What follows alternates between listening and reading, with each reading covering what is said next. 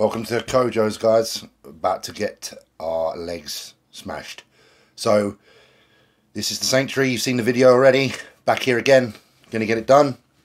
I'll talk us through it. Hope you enjoy.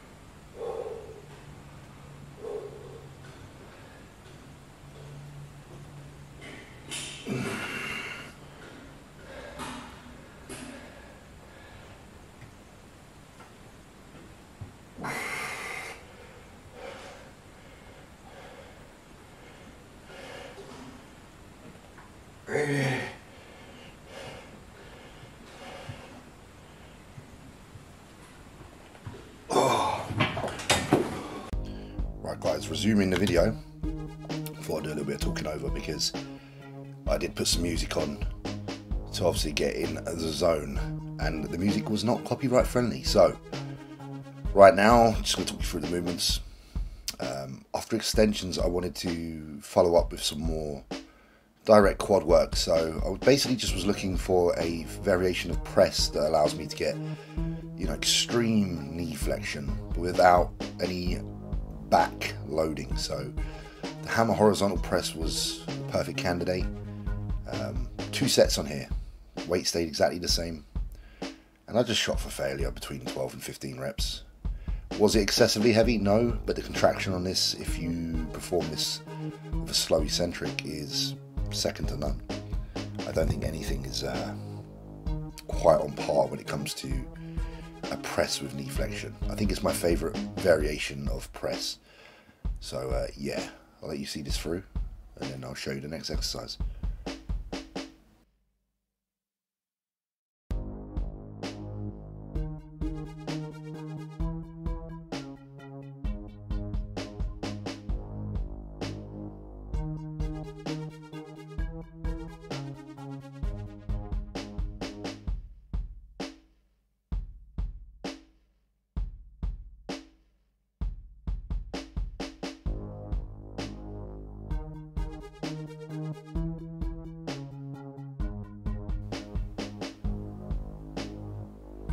Right, now I won't lie, I wanted to hit a variation of squat that would allow me to implement a little bit more overall leg.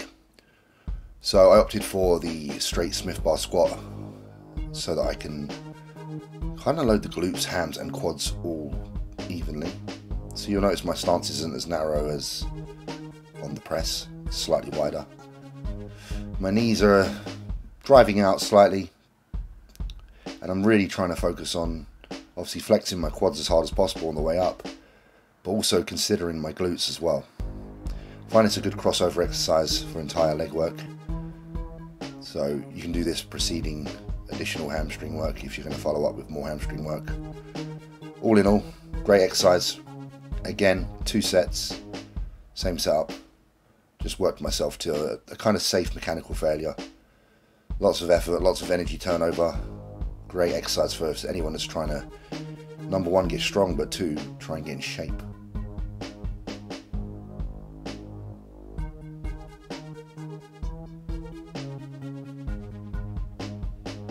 So I always follow up quad work with a stretch, prolonged stretch, 90 seconds. Try and get my rec fem psoas really lengthened, because I get very tired there, and if I leave it, what I'll notice is over the course of the week after training legs, I end up getting really tight. So I can't perform leg raises, I can't perform anything really. So this is more of a countermeasure. But I think it is also beneficial from a standpoint of helping the muscle develop and grow and detail in the quad. So definitely worth doing if you don't do this.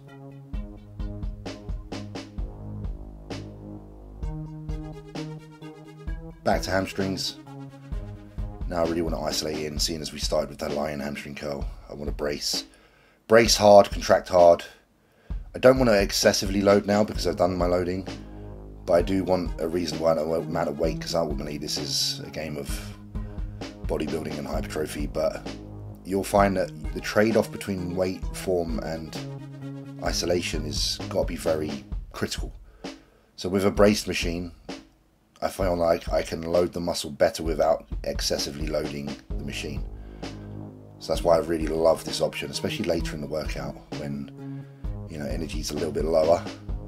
I can just purely focus on quality of contraction. 2 sets on here, literally same setup again, nothing crazy. I'll add my extensions. I did 2 sets as well, by the way.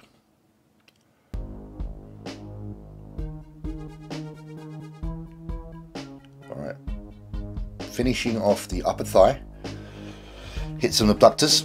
I literally just do one all out set on here. Very good machine, hits the spot. Obviously there is a lot of abductor work in pressing and squatting as well, but on this particular day I decided to do 1 set, because I actually pulled back my volume a little bit on today's workout, because this was a high day, and I wanted to allow for the food to go a little bit further than usual. So I actually scaled back by a set, because typically I'll do anywhere from 4 sets per exercise, but only for 6 exercises, which would be 16 sets. So I actually scaled back to what would be the equivalent of 3 sets per an exercise, which would total 12 sets, I believe, on the legs. Obviously, hamstrings and quads are both involved, so splitting that up is quite easy to kind of work out. Calves are included, which you'll see now. Great machine, actually. So this I go back to the 3 sets. 3 sets of 15 to 20 ideally on here. Good amount of load, good amount of range. I think with calves, really, you just gotta not sell yourself short by not getting the stretch. I think a lot of people get on a calf machine and just press, but don't take into account the downwards phase. I like to let my heels sink quite far below my toes, and that way you drive from the lengthened position, whereas a lot of people kind of remain in that short region, which is really not going to benefit you massively in terms of growing your calves. Anyway, great machine. Right, moving on to biceps. First I like to start with a braced movement. On this I'm just focusing on driving my elbow back down into that pad hard, trying to let the shoulder roll too far forward, and just making sure that the bicep takes the load, especially on that eccentric portion.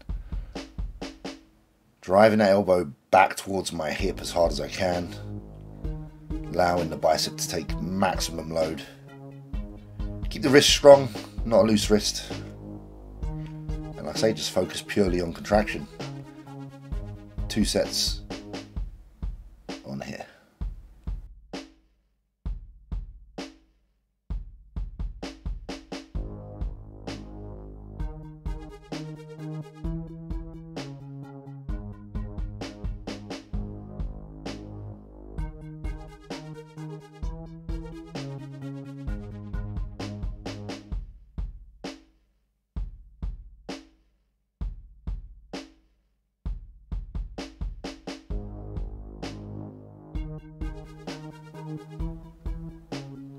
So following such movement, I like to move over to typically a cable station where I can initiate the pull from in line with the body. So you'll notice I take a few steps forward, allow the tension to begin from the bottom. Unilateral curl, but I do it dual, and I like to keep the elbows tight to the body, shoulders down and back.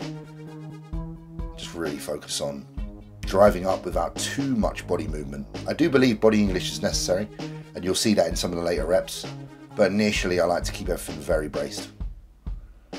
Not one that I can go overly heavy on, very isolated, but feels great. Highly recommend. 2 sets on here also.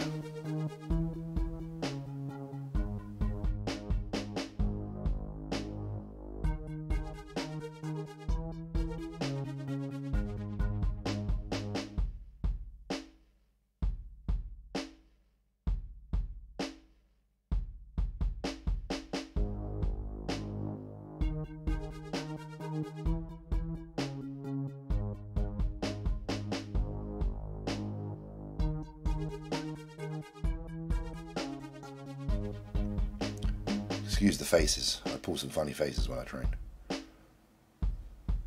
Right, final exercise. Hammer variation. So I'm just sorting out the rope, just putting it so it's a single rope. Just going to do some slight cross the body hammer curl on the same cable station with a little bit more weight, I believe. I might have gone up, I might have not. But it's hammers you'll find typically you can usually lift a touch more. I just like to include these in every single bicep session, because I feel that outer bicep needs that work. So I'll at least do a set per workout. Today's session was literally just 1 set of these.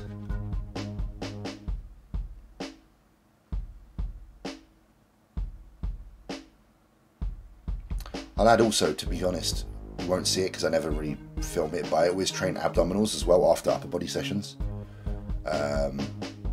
Obviously this not being an upper body session, I didn't train abs that day, but in their place I train calves. So if anyone that's wondering how I train calves and abs, calves is always after I do majority lower body work, and then abs is always after and majority upper body work. So if I'm pushing chest, shoulders, then I'll hit abs. If I'm pushing back, sorry, if I'm pulling with back, then I'll hit shoulder, abs. And that's how it works. Simple stuff, bodybuilding. Just got to get in your zone, got to concentrate, feel the body work, and bloody enjoy it.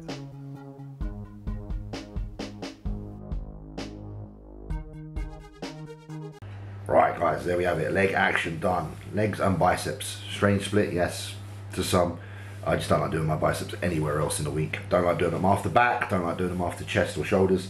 So I started putting them after legs. The workout was very simple. We started on some lying hamstring curl. We did 3 sets on the lying hamstring curl. We followed up with the horizontal hammer press for 2 sets. We did 2 sets on the Smith squat. I tried to go for a slightly wider stance to hit a little bit more AES. Then we did a long stretch on the psoas and rec fem. Followed that up with the 2 sets of the seated prime curl. Then we did 1 set of the abductor. Followed that with 3 sets of standing calf raise. Followed that with 3 sets of prime single arm curl. Then I moved on to the dual stack bicep curl, regular style, and then 1 set in the hammer formation. And that was it. That was the workout. So hope you enjoyed. Stay tuned for more kind of raw, just basic stuff. And like I say, just want to put out some stuff out there, show you what I'm up to, and if you like it, comment, share, sub is the big one, and I'll see you on the next one. Peace.